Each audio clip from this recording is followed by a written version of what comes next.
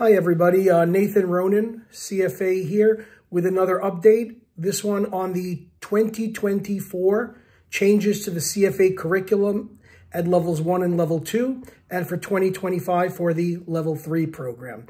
Before I get into this for the level 1 program, if you'd like to continue receiving these updates, if you find them helpful, please press the subscribe button now and the notifications bell as well, so that whenever I add one of these updates to our YouTube channel, you have an opportunity to be one of the first people to see them and get what's going on in the industry, in the CFA world.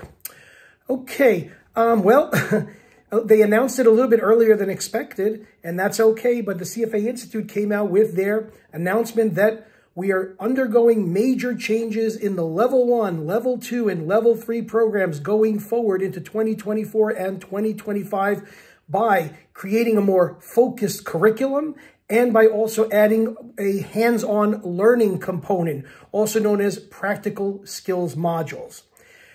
In this particular segment, I'm just going to talk about level 1. I'll have a separate one for level 2 and for level 3 because I want to keep it, contained. Again, I don't want to go over all the details that are exactly described already in their press release and in their release and on their website. And so I'm going to go over it very briefly, but I want to also give my own opinion because that's what people have been asking for. Do I think this really is a, deal breaker? Does this change anything? Is this very helpful? Is this not helpful? Is the CFA exam going to be harder, easier? I mean, there's lots of questions that people have, and this is very typical because every time the CFA Institute comes up with some kind of revision to the exam or the format of the exam, candidates just they're running around with like a chicken with no neck. What happened? What happened? Blah, blah, blah. And it's like, it goes crazy. And in the end, everybody is pretty resilient. I mean, we're professionals and people can make the changes and adapt with the changes. Okay, so let me just quickly describe what's going on and then my 2 cents on it, whether you should worry about this or not. Okay, one of the things that the CFA Institute and the CFA program in generally that they administer has been battling is the relevance of the credential. And that happens to every credential out there. Are they keeping up with the times? Are they giving the candidates what they need to succeed on the job? Are they just refiltering the same old stuff over and over again? Is there any on-the-job application to this?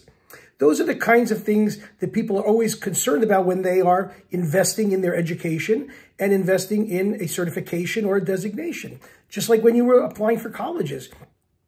People want to make sure that whatever they're learning in college is going to help them on the job or in the real world, okay? And when they don't see that, they start to get a little nervous and they wonder whether the money they're spending and the time that they're spending, which is also money, is worth it. So the CFA Institute has been under pressure both from candidates and probably from the, the real world, meaning the corporations that promote the CFA program or allow their candidates to take it, that a lot of candidates are coming into the workforce with skills that are not relevant or skills that they don't have that are necessary, especially technical skills.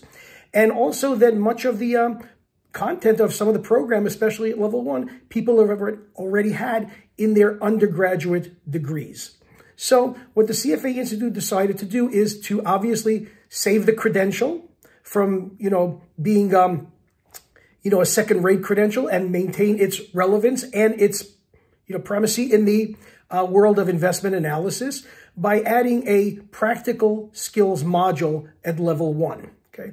And this practical skills module at level 1 is going to take form in either financial modeling, if that's what you're interested in, component, or in terms of a fundamentals of Python, okay? Now, whichever practical skills module you're going to do, the modules are going to be a combination of videos, multiple choice questions. There's also going to be some case studies in order to develop your candidate's skills. Now, these practical skills modules are going to be separated from the actual core curriculum exam. Okay, that's very important. However, in order to get your exam results released, you will need to complete this fundamentals of Python or fundamentals of financial modeling practical skills modules before you get your exam results.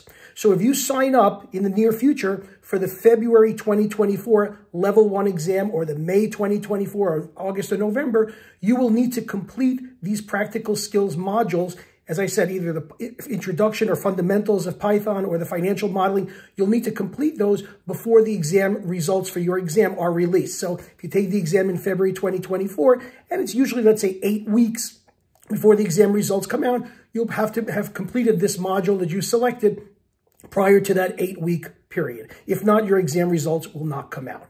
Now, again, these are addressing the needs of the, of the real world, that people want to see people with and candidates with technical skills. So those people that can benefit from learning or understanding Python will use that. People that want to develop their financial modeling skills will use the financial modeling module. Okay.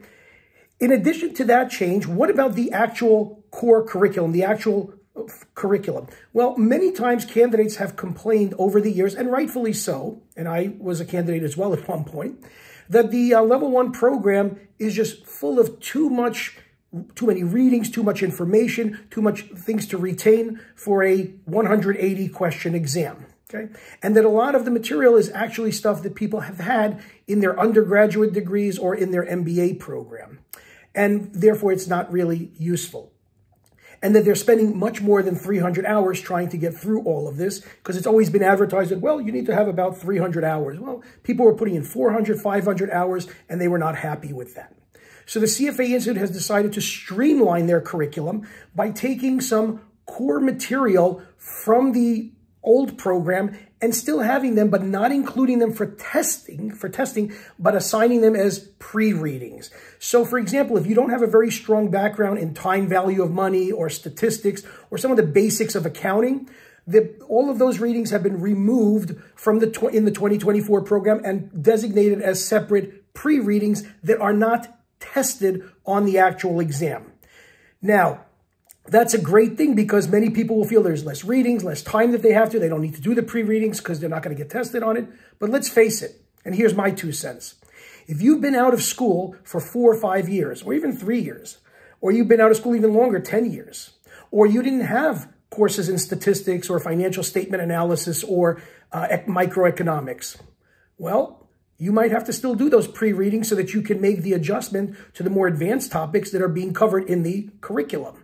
So some people, it might be a blessing, but I think personally for many people, they're still going to want to go and brush up on the knowledge that they should have had coming out of college and go back and read and refer to these pre-readings. That's fine. It's going to be a separate package, and you can do that because I know from experience when people come to use my core curriculum or when they come to study with me to pass their Level 1 exam, they're always saying, how much time, I have a background in this, or I have a background in this, or I don't have a background in this, or I don't have a background in this.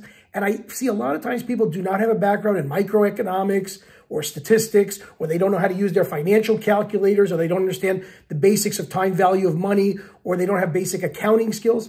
Those are all going to be now in the pre-readings, and you're still going to have to read them in order to make the jump to the more advanced topics or the more advanced start that you're going to have in the curriculum that you're getting tested on.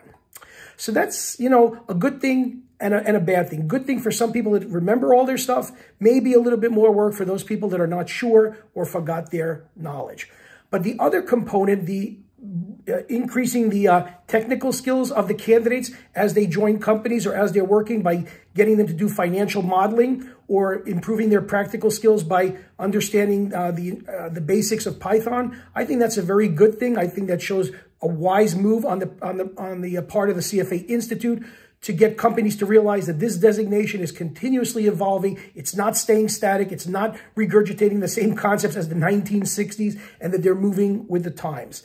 I think that this is very important for prep providers like myself. I think it's important for candidates, and I think it's important for the, if you will, the long-term viability of the CFA Institute and the CFA program. So that's my 2 cents on this. So please don't worry about this so much. If you're really worried, prep providers like myself will help you through it. You'll still be responsible for pretty much a curriculum, and the questions are still going to be 180 questions in Level 1. You're still going to, and they're going to be on more advanced topics, and that's where I'm going to help you to make sure you understand those advanced topics, and then I'll have segments that will go over the pre-readings or the introductory readings that you don't get tested on, but will refresh your memory. So don't worry about all these changes. Sometimes change is good. Many times change is good, and I look at this as a welcome change, but it is going to at least change the way people are studying for the exam and hopefully reduce it for some candidates, the number of hours It might increase it for some others, but at the same time, it'll add this practical skills component, which would enhance it for everybody involved. Thank you very much for listening to this, and I hope you have a great day. And if you have any questions, reach out to me. I'm at chalkandboard.org. Thank you.